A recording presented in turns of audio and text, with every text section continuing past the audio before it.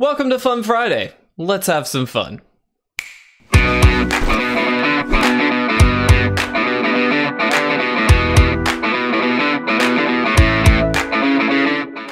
Welcome back everybody to another Fun Friday video, the series where we open up packs throughout Magic's history. Today we have got some amazing packs for you, and we're gonna jump right in. We have got Throne of Eldraine, we have got Commander Legends, we have got Magic Origins, we have got Lorwyn, a very nice one, and Amonkhet rounding us out. Without further ado, let's jump right in.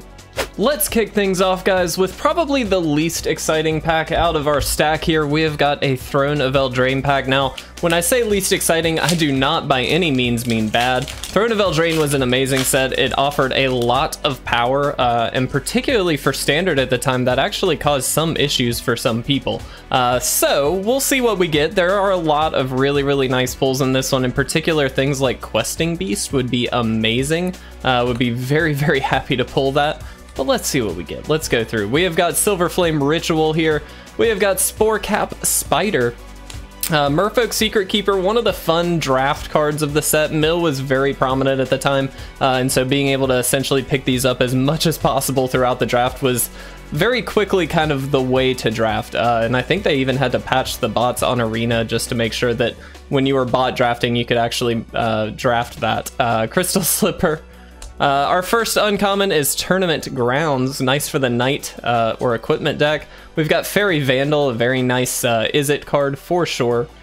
We have got Trail of Crumbs, a card that saw play in a lot of the adventure decks. The green-black Golgari adventure decks were huge at the time. Trail of Crumbs was a great way to produce food. Worked great in mono green as well. And then our rare is Ironcrag Pyromancer. Not a bad card, actually. This, along with the Fairy Vandal, went in the Is-It deck pretty well. Being able to essentially draw extra cards each turn and then just lightning bolt something seemed pretty good. So the fact that this hit any target, also very flexible, allowed it to hit creatures, planeswalkers, players, whoever you needed to hit, you could with the Pyromancer. A lot of really nice synergies with this card. And then of course we've got an island and a food token. So not a bad start. It's not an incredible one. By no means is it just the best, but it's not bad. So what should we do next? You know what? Let's go Amonkhet. I actually really enjoyed Amonkhet. Lots of fun draft synergies in here as well.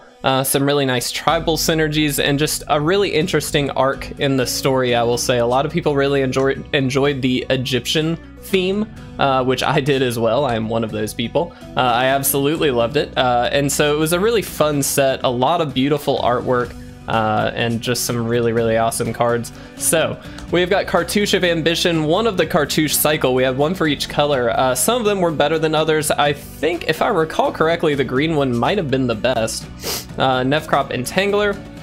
Our first uncommon is Nest of Scarabs. The -1/-1 counters were very much a mechanic of this set. We could do a lot of cool stuff with them in the green-black deck, and so this was one of those cards for that. We've got Embalmer's Tools. We've got Trial of Zeal, another cycle. This was one of the better ones. Being able to deal 3 damage to a creature or player when it came out, and then when it enters the battlefield under your, or excuse me, when a cartouche enters the battlefield under your control, return it to its owner's hand. So these synergized with the cartouches and the trials, very cool. And then we have got Aven Mind Sensor, a reprint for the set, but one that I was actually very happy about. It did drop the value of Aven Mind Sensor quite a bit. But this actually sees sideboard play for white weenie decks, things like that in modern and other legacy formats, because it essentially makes it a lot harder for fetch lands to hit their mark. Being able to only search the top 4 cards of your deck versus your entire deck means that a lot of times you crack the fetch and then in response play the Mind Sensor, and now all of a sudden the opponent can't really get their lands. So very strong card. Not a high value card, but a very strong one at least. All right.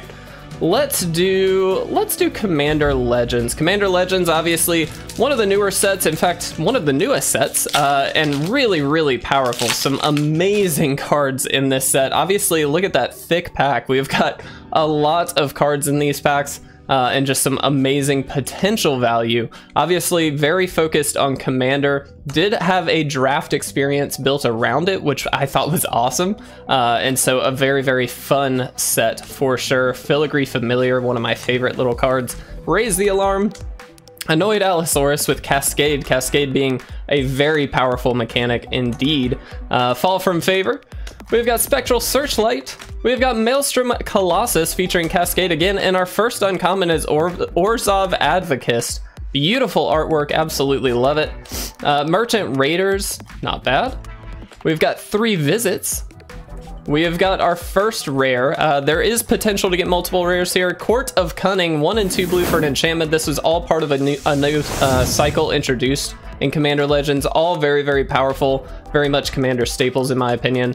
Thalisi Reverent Medium, not bad. Love the artwork. Helena Kessig Ranger. And then a foil Trove Tracker. Not the most amazing pack if I'm honest. The courts are not bad. I don't know the value. You guys will obviously see it on the screen, but just a very, very cool cool pack. Let's go Magic Origins. Let's save Lorwyn. We gotta save Lorwyn, right? All right, let's see what we get.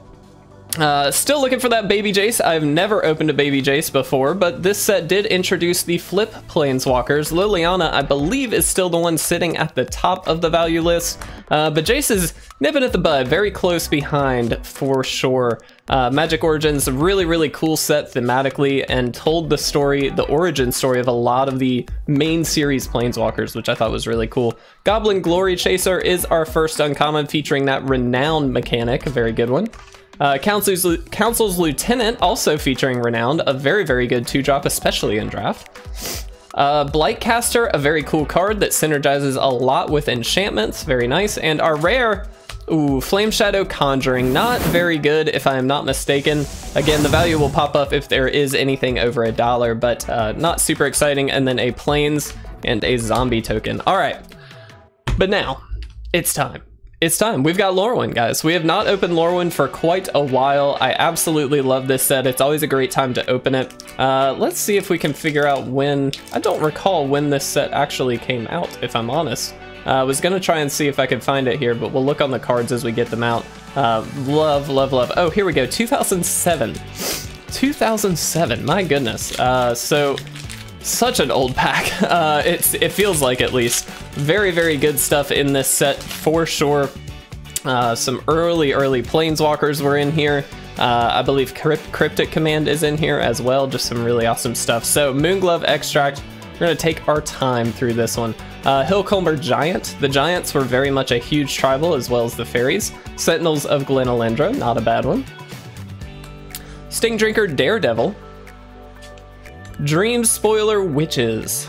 Love the artwork in this set, just a huge reminder of how great this set really was. Fault Grinder, very nice. Elementals. Root Grapple. Oh, that's right, we had Tribal Instants and Sorceries. That was a really cool time. Gold Meadow Dodger, not bad. We've got Wings of Velisvel. Look at that beautiful, beautiful artwork. My goodness. Flamekin Brawler. Our first uncommon is Sylvan Echoes, an enchantment. When you clash and win, you may draw a card. Very, very powerful. Clash was a really cool ability where I believe you revealed the top card of your deck, and whichever one had the higher mana cost, whether you or your opponent, the higher mana cost won. If I recall correctly, I might be dumb. Fodder Launch, very cool in the Goblin deck. Changeling Hero. Shapeshifters were really, really important in this set because it really filled out all of the tribes. We've seen that kind of used elsewhere as well, and so very, very cool. And our rare, oh no, excuse me, I lied. Elemental Shaman is our token, and our rare is Auntie's Hovel, part of a land cycle, a 2-color land cycle. This one featuring the goblins. There were elves, I believe. There was a lot. As it comes into play, you may reveal a goblin card from your hand. If you don't, it comes into play tapped. Just a nice little dual land, nothing too crazy, but it did have some value to it, I believe. And a foil island from Lorwyn. Look at that beautiful, beautiful art. My goodness. Absolutely love it, guys. Well, that's gonna do it for Fun Friday today. I do appreciate you guys hanging out with us and sticking around for some awesome pack openings. Don't forget to tune in next Friday, where we will have 5 more packs for you guys. And don't forget to have a fun Friday. Have a great weekend, guys. I'll talk to you in the next one.